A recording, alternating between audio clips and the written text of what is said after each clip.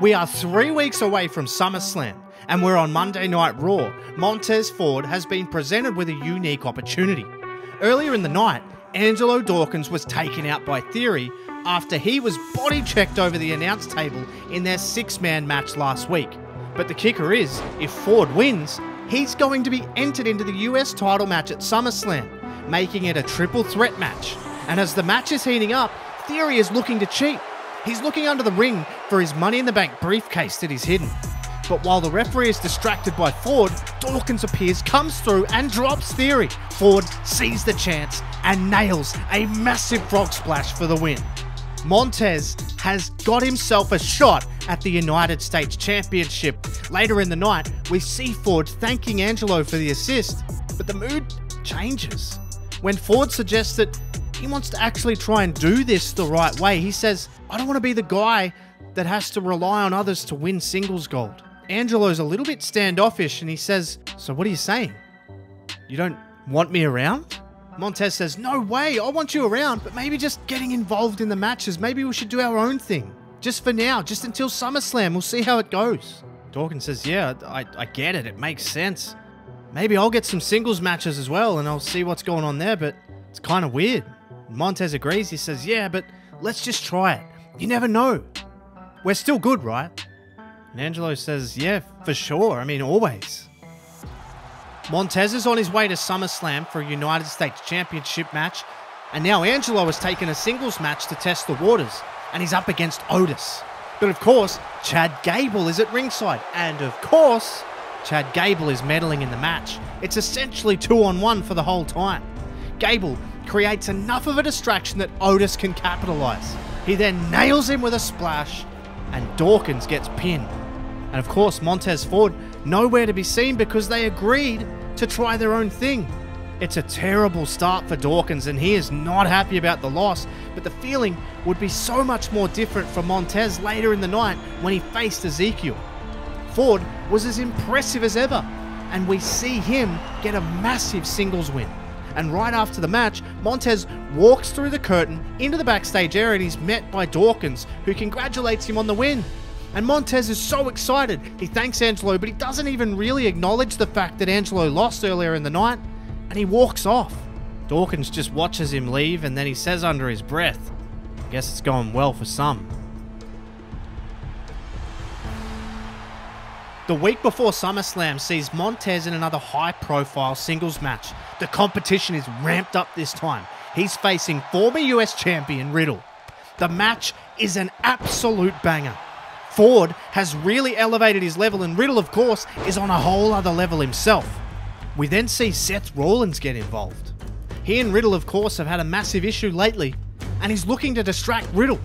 It works. Rollins jumps off the top rope, and while he's distracted, Ford runs up behind him, rolls him up, and picks up a massive upset win. Backstage after the match, we again see Dawkins, and he isn't as full of praise this time. He says, "Oh, so you'll take an assist from Seth, but not from me? You're happy with that? This is us doing our own thing?" Ford says, whoa, hold on. I didn't know he was coming out. You think I set that up? You think I'd deal with Seth Rollins? And Angelo says, "I don't know what to think anymore. He's got a match to get to himself." And Dawkins is in the middle of that match with Gable. He's trying to get revenge, but of course, Otis is at ringside. Gable is distracting the referee while Otis slams Dawkins against the LED ring post. But Montez has seen enough. He sprints down to ringside. He goes after Otis, but Otis moves and Montez nails Dawkins. Otis throws Montez over the barricade, and then Gable picks up the pieces. He nails Dawkins with the Chaos Theory in the ring, and he picks up the win. It's disaster for Angelo Dawkins. After the match, Dawkins and Ford are in the ring, and Montez is apologizing. He says, "I was just trying to help." And Dawkins isn't having it. He says, "You've changed. I don't know anymore, man." Dawkins walks off. Ford is standing alone in the ring, and then from behind, he gets dropped by Theory. Theory beats the hell out of him, and Dawkins stops at the top of the ramp. He can hear what's going on, but he doesn't look back.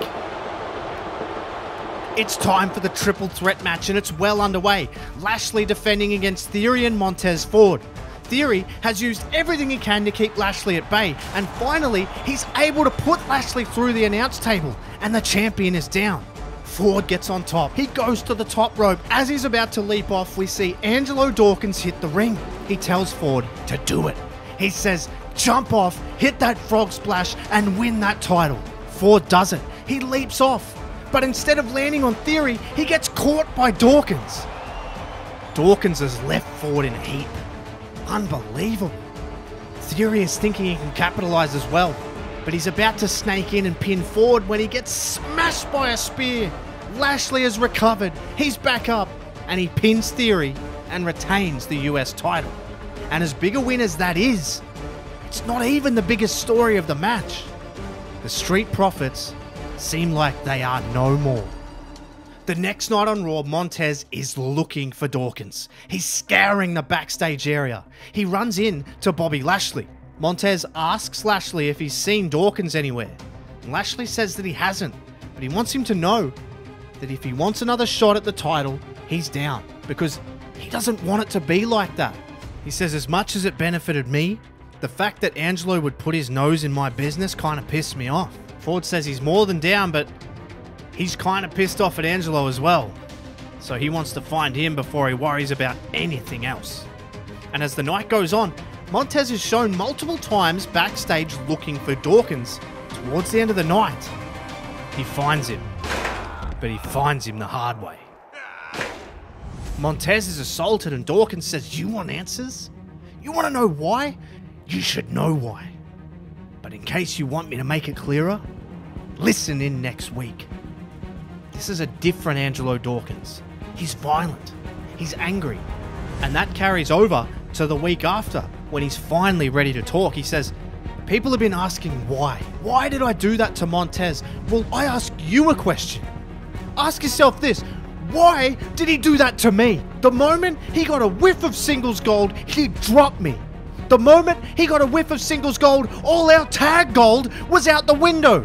And let's not pretend like you all haven't wanted this for years. How many times have I read on Twitter, oh, Montez is a single star. He's the Shawn of the two.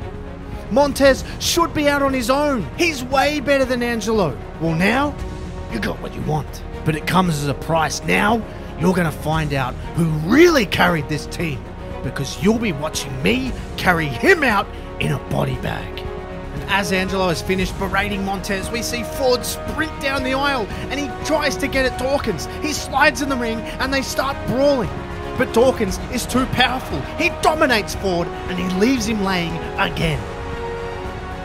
We are just a couple of weeks away from Clash at the Castle and Dawkins is in the ring. He says he's sick and tired of talking. He wants to fight Montez in Wales. He wants to put him behind him so he can focus on his new solo career that Montez so desperately wanted. And speaking of the solo career, I said I'm sick of talking, so I'm out here to fight. And I dare someone, anyone in the back, to come down here and get some.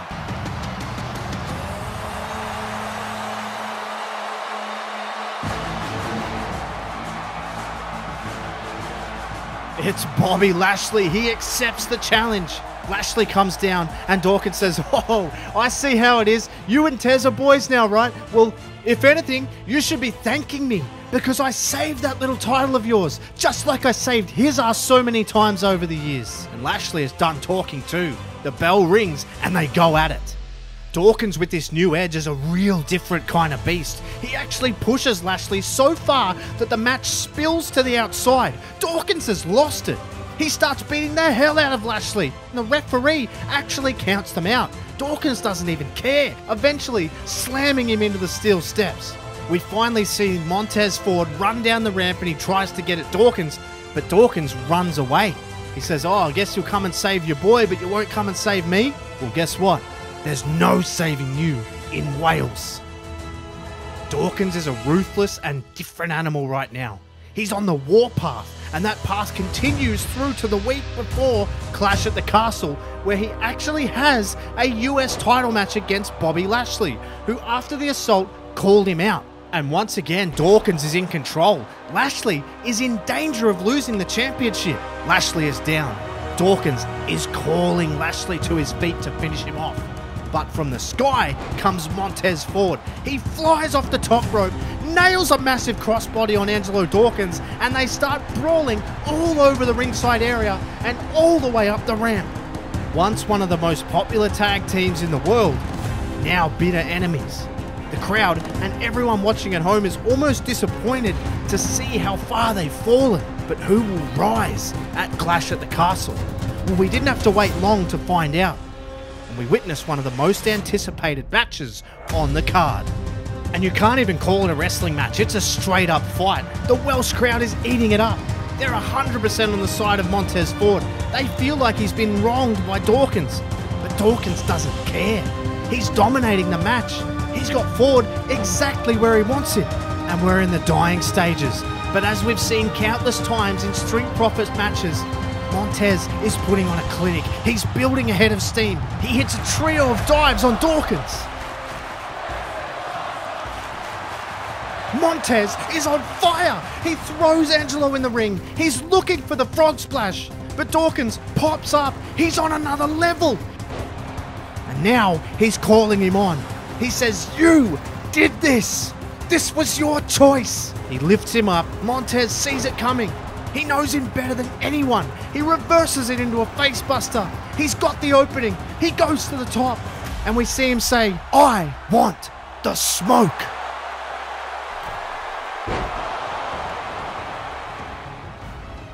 Montez Ford has narrowly overcome his former teammate and brother. Ford has picked up the massive singles win. And we know that the sky's the limit. But not just for him, for both men. And if you like this scenario, you should check this one out next.